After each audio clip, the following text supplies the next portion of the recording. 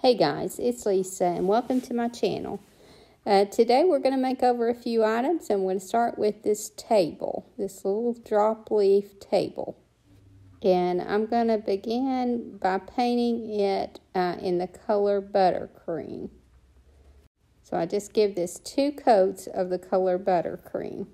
And then I'm taking my IOD stamp called Kindest Regards, and I will add that in the description for those of you who don't have it. And just kind of randomly stamp here and there on it. And now I'm using my transfer set called Vintage Post, and I'm just going to randomly place some of these pieces on the table as well.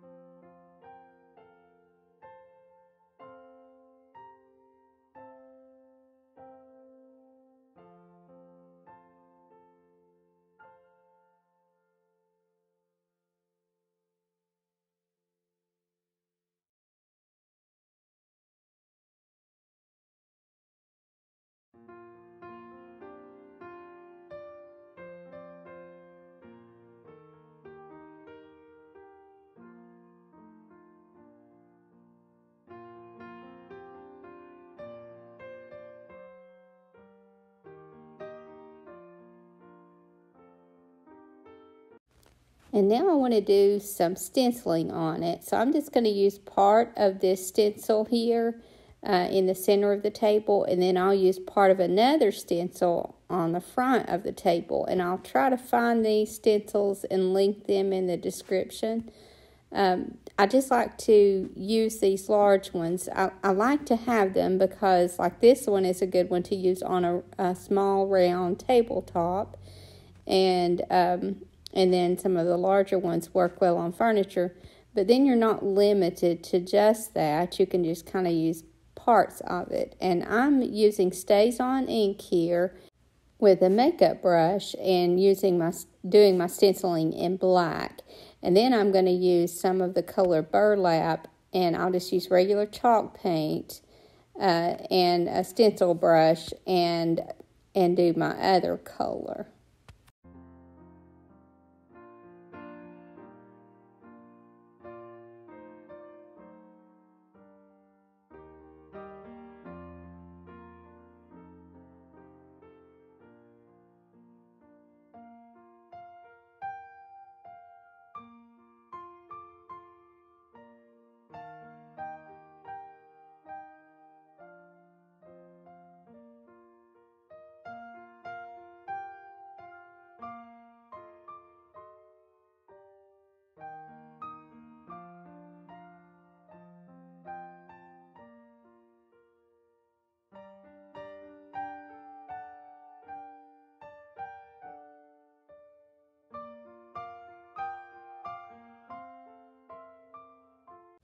Now, I didn't get to film doing the other stencil, but like I said, I'll try to find that in the on Amazon and link that in the description if I do.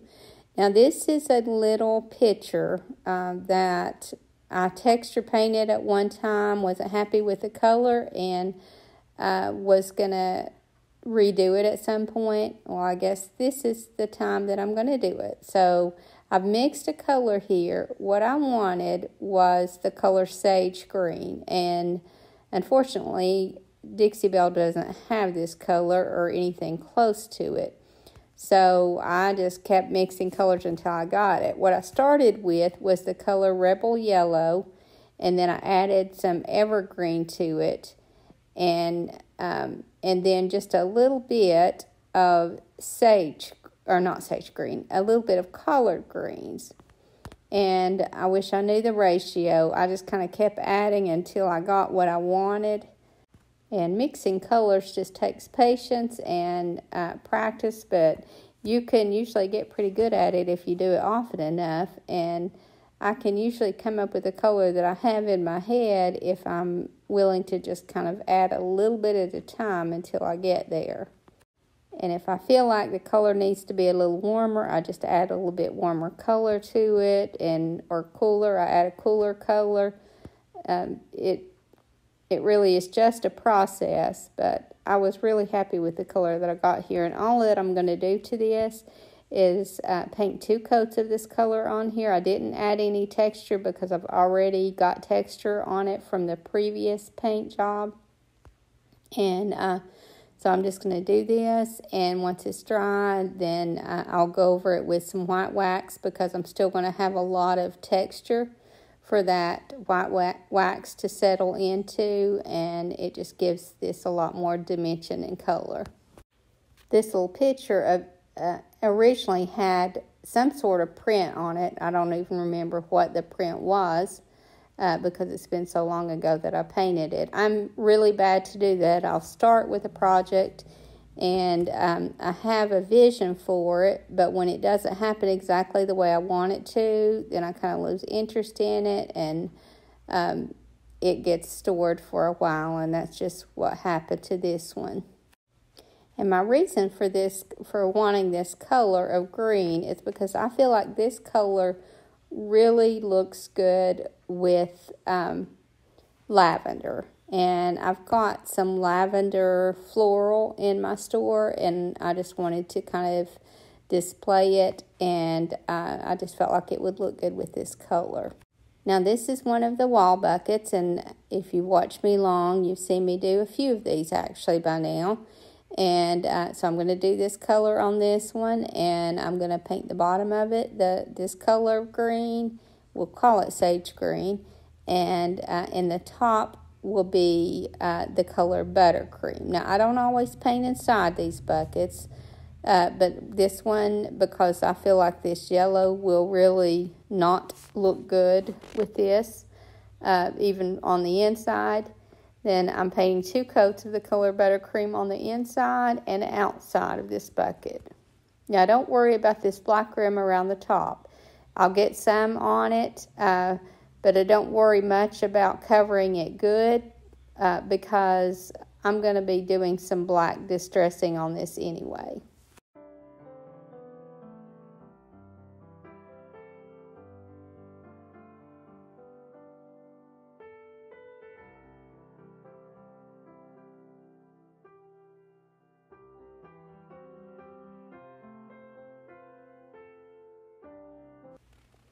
Now on this bucket, I want to do some grain sack striping on it. So once it's dry, then I just tape off for some grain sack striping. And if you've not watched me long and haven't seen me do these, I love to do these. These give this more of a cottage look.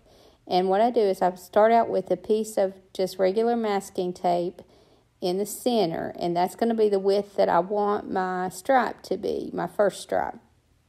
So I tape right down beside that center one, and then I remove the center one, and that gives me a good stencil for that first stripe.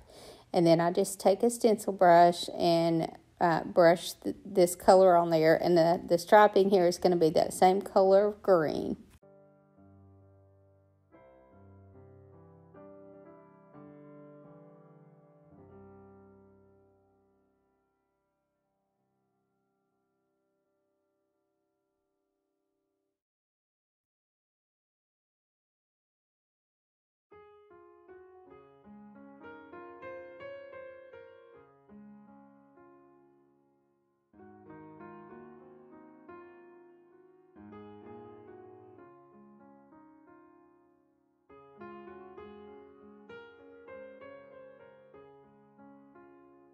But this method gives you a really clean finish on your stripes.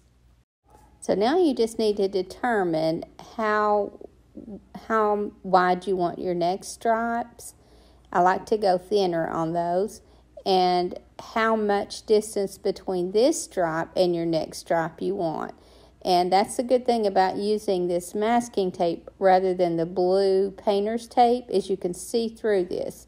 So when you cover that center stripe, you can tell the distance between the stripe and where you're going to tape off for your next stripe, if that makes sense. So you just kind of tape off on each side like that and add a stripe to each side. Now some people like to add even more, but I just like to stop with 3. But you could just kind of keep going with that. And so I'm just adding a little narrow stripe on each side. Some people like to go wider on their next stripe. It's totally up to you, because these stripes are done in all different sizes. But I just love the look that they give. And then I'll be adding a stamp over the top of this. And it's from the set I See Paris. It's the little bee. And I'll stamp that in black right over the top of this, and it just will make a really neat little bucket. Again, just let this dry well before you do your stamping.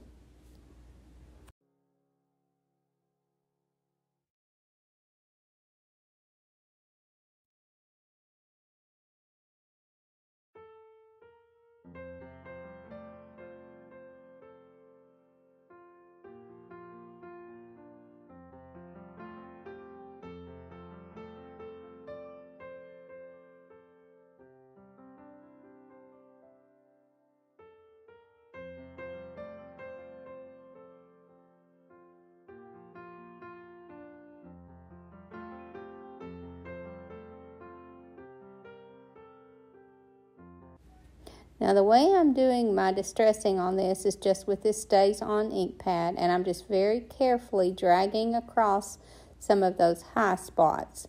I can't really sand on this because, for one thing, the color underneath is not a good color to distress to. But also it is, when you sand on metal like this, you risk sanding all the way down to the shiny metal, and that's not good. But I feel like the distressing in black with this, because the stamping is in black, just really adds a good touch.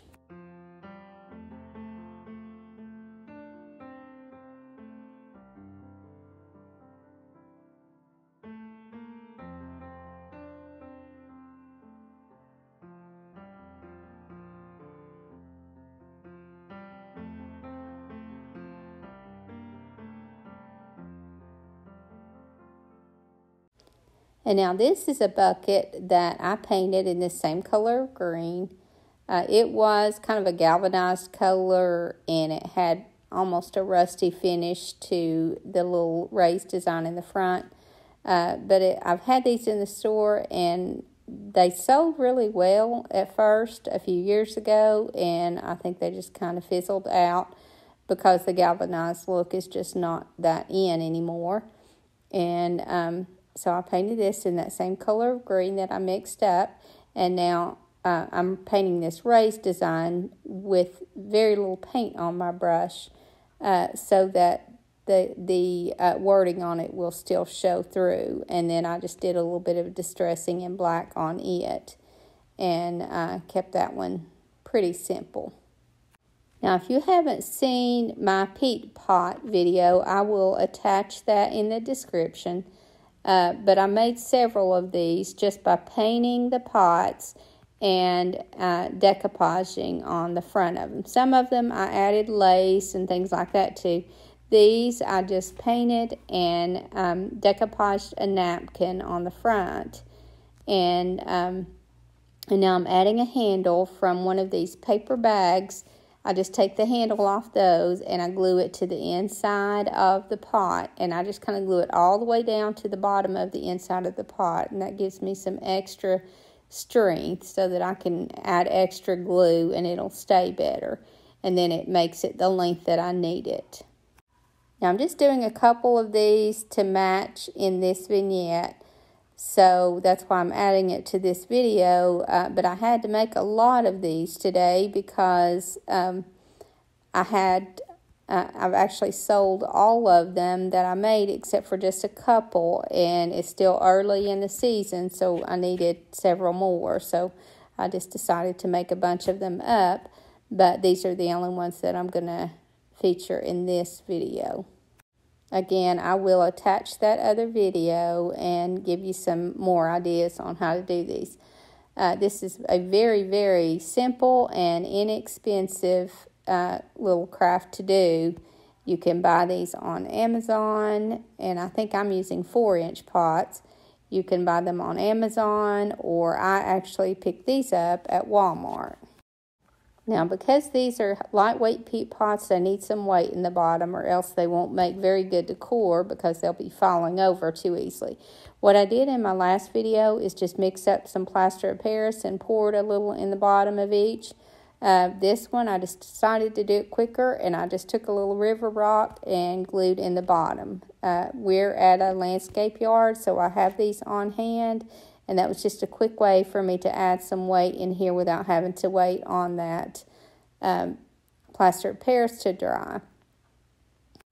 And you don't have to use the river rock at all. You can just use just any kind of regular gravel or just anything you want to put in there for a little bit of weight that you can glue inside will work, because it's all going to be hidden. And then I just add some Spanish moss inside it and kind of glue that in there. And I put some eggs inside it and a little flowers that I hot glue in. And then that's all that I do to these. So I'm just going to let you watch that process.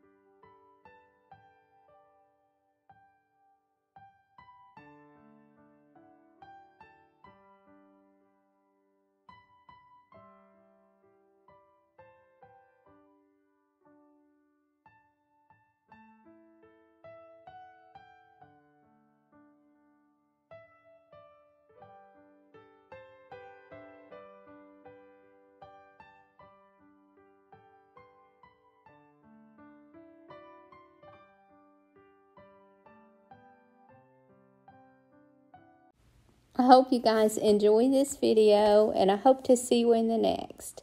Thank you so much for watching. Have a great evening, and God bless you and your family.